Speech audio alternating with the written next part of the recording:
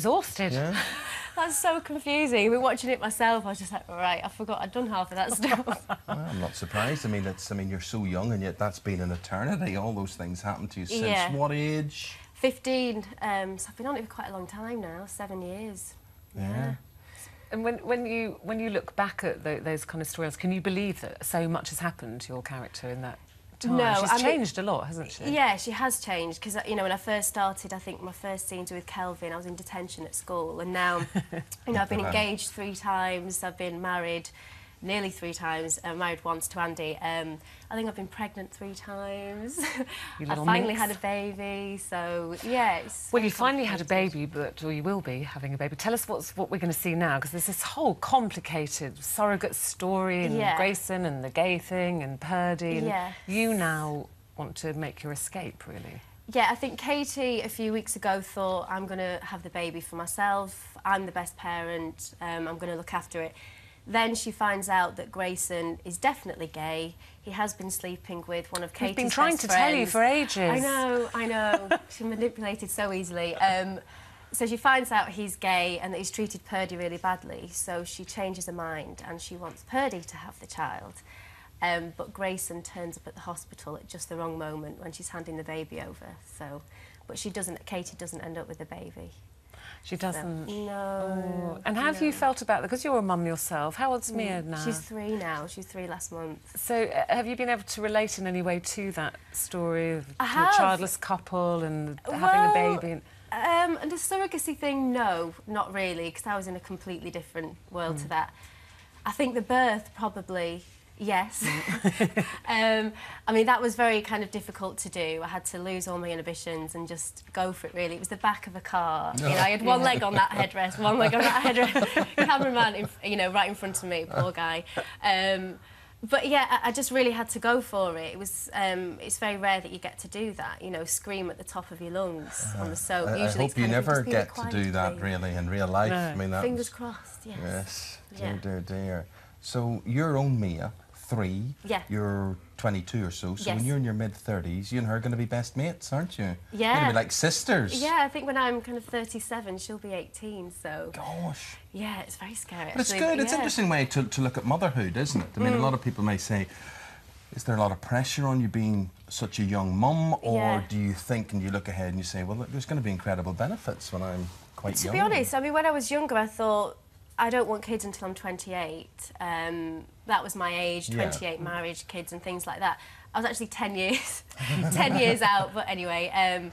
But yeah, it's just been such a brilliant experience, it really has. And Mia's just adorable and she's so lovely. So how does that work with you? Because it's long hours at Emmerdale, isn't it? Yeah, my mum, basically. Yeah, she does everything. And I've got a really great family, mum, dad, sister, grandparents, who all kind of chip in.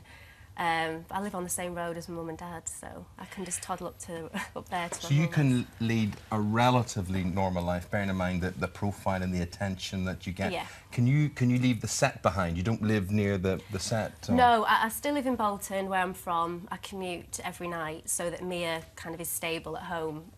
She can always be there as opposed to coming with me to Leeds.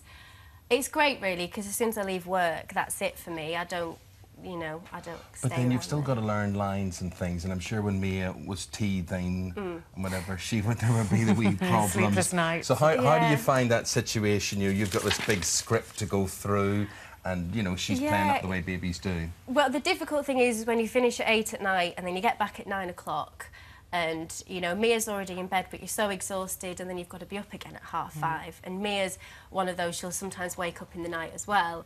So it's, do I go to bed now, learn my lines in the morning, what do I do? It's trying to fit it all in, really, and I've had to become more organised with everything. Are you good at learning lines? I am now, yeah. Well, it's my job, isn't it? So, yeah. But I'm only asking because we meet a lot of actors who aren't. I hate learning lines. Yeah, I've got a photographic memory, so but it has to be highlighted in pink. That it has to be. If it's in yellow or green, it's strange. I was speaking to the director. Is that a girl thing, do you think? I don't know. If it's yellow or green, it doesn't go in, but pink. No, I always use the pink marker. Yeah, how strange. That's where I'm going wrong. That's why nothing goes in with me, you see. And also, congratulations, because you've been nominated for the sexiest female, haven't you, in the Inside I wonder why Hustle. that was. Did you not know that? No, I didn't know. Yes. Okay. Yeah, great. What's that for the Inside Soap Awards? Yeah. Oh right. Oh, I had no idea. Well, I hope that wasn't a secret. I don't think. I think I had an inside soap party or something, but I was working, so I didn't go to that. That's probably why. But is that you know, it's very nice and flattering, I'm sure. But is that kind of a pressure as well to when you go to those kind of events, having to look so good? Because it's, you know, they're always splashed in the papers, aren't they? The pictures of the dresses and. Yeah. Who's from what soap, who wore what. Yeah, definitely. I mean, to be honest, it's just a good excuse to me because I don't get to go out that often to get dressed up and do my hair and makeup and go out. But to be honest, I go for comfort a lot of the time because I think, right, if I'm going to wear a long dress, I can't dance. I'm going to wear a really short dress, I can't get in and out of a car. Mid-length, you know, not too low and all of that. So true, isn't it? Men have no idea. They put a dinner suit on. No idea. Yeah, and you've got, like you said, you've got to think about how you're getting out of a car being photographed, how you're going to walk down the red carpet and not be falling out of the after-show party after. Exactly, yeah. Sammy, final thing. We were talking earlier in the programme, the start of the programme, to the lady who wrote the screenplay for Mamma Mia, the film. Yeah. And you have a Mia. Yes. Little Mia. Have you been to see the film? Yeah, I went last week with my friend Jen. It was brilliant actually because we don't really like ABBA that much. Every person we speak to in these films, I'm not really that keen on ABBA, but now you love it. I bought the soundtrack. I drove to work yesterday playing it and dancing and singing along in my car, and really enjoyed the whole film. And Julie Walters was just so funny, and Colin Firth was brilliant. They were all brilliant. Meryl Streep is unbelievable, and that Winner Takes It All scene. Well, I won't spoil it in case people haven't seen it, but it was very good. Well, listen, we are so looking forward to tonight, Emmerdale, 7 o'clock tonight, and see what happens with that little baby. Yeah, it's lovely to see you. Thank you. Thank you. Say hi to everyone up at the set. I will do.